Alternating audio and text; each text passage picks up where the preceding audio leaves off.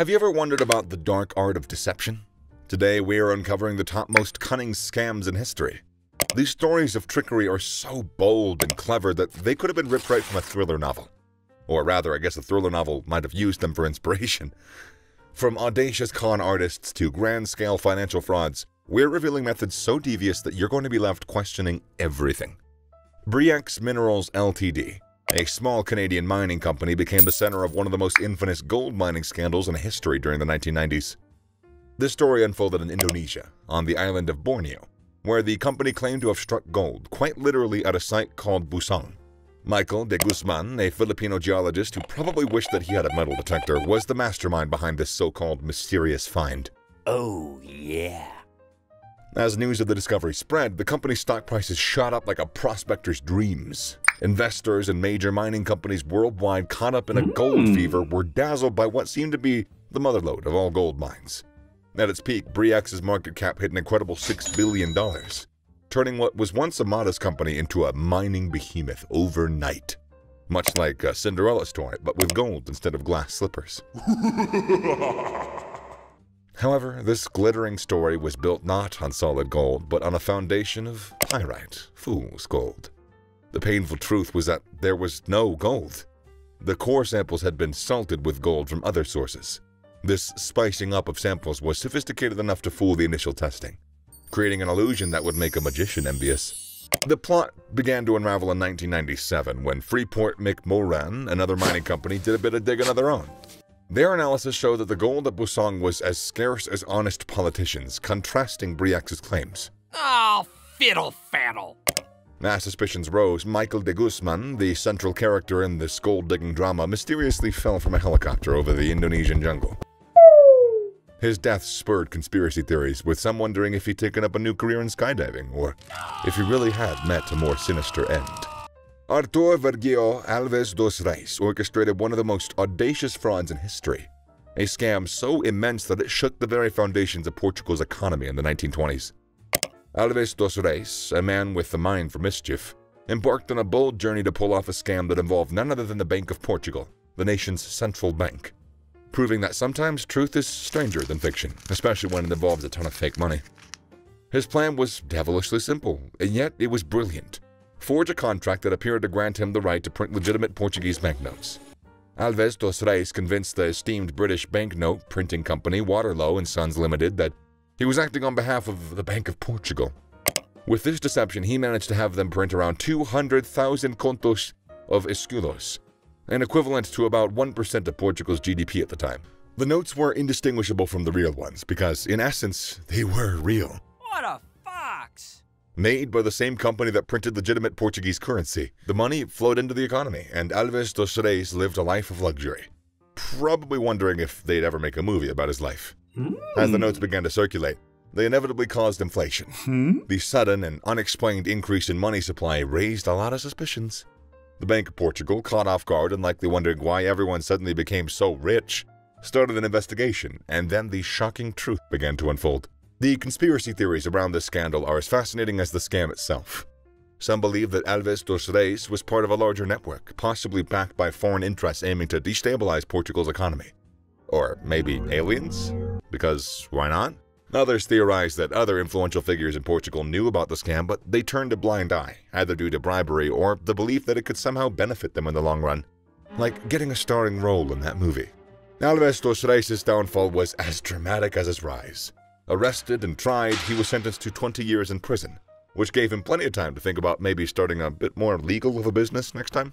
Charles Ponzi's scheme is a story of greed and deception so famous it turned his name into shorthand for financial fraud.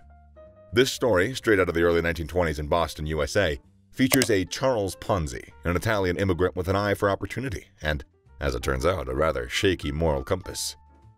Ponzi stumbled upon a seemingly straightforward way to make a fortune, involving international postal reply coupons, which were basically the old-school version of a global currency for stamps. He figured out that thanks to the post-war economy, he could buy these coupons on the cheap in some countries and exchange them for more expensive stamps in the US. This idea might have had some merit if it wasn't for Ponzi's slight overestimation of its practicality. Promising his investors 50% return in just 90 days, Ponzi started attracting investors like bees to honey. His success hinged on using new investors' money to pay off the old ones, rather than actual profits from stamp arbitrage. This rob Peter to pay Paul strategy is what we now call a Ponzi scheme. The returns were so spectacularly attractive, and Ponzi played the part of the trustworthy businessman so well that people were practically tripping over themselves to give him their life savings. By 1920, Ponzi was swimming in an ocean of cash, with around $15 million in his treasure chest. However, the facade started to pop when the Boston Post began snooping around. Their investigation revealed that Ponzi's grand plan was more fiction than fact. Ponzi found himself under arrest and facing a barrage of fraud charges. Charles Keating's scam is a classic example of how not to run a savings and loan association.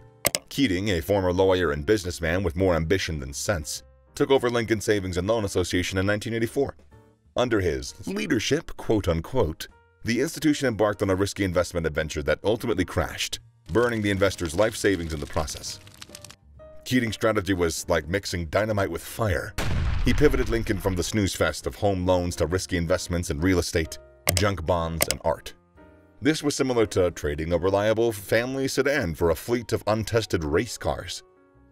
These ventures promised sky-high returns, but were about as stable as a three-legged chair. So to fund these wild escapades, Keating turned to small investors, many of whom were elderly and probably thought junk bond was a new recycling initiative, selling them these uninsured and ultimately worthless bonds. When Lincoln Savings and Loan collapsed in 1989, it cost the government over $3 billion, setting a high score for bailouts that stood out until the 2008 financial crisis.